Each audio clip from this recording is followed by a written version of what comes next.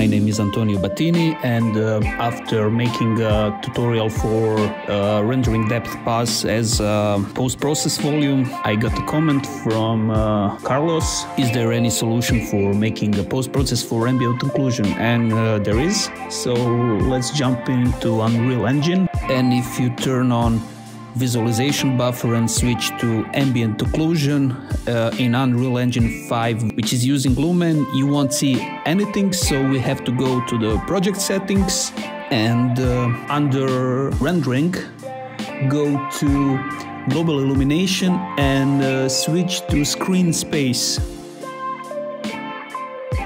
And now I will just create a post-process volume, type in the search box bound, and we will make it unbound so that it's affecting the whole level, and type in ambient and crank up the intensity and play with the radius so you can see the effect of the ambient occlusion. Now it's working in Unreal Engine 5. The next thing I'm going to do, we have to create a material for the post-process volume, and I'll type m_post_process AO,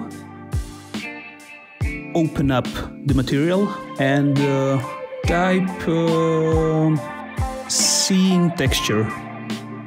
When you click on the scene texture node, you will see on the left side in the drop down menu there is ambient occlusion pass, so click that and just drag the color to the emissive color of the material.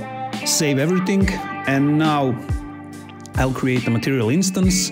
I will call it mi_post_process AO, and under the post-process volume, let's turn this off so that you can see the effect.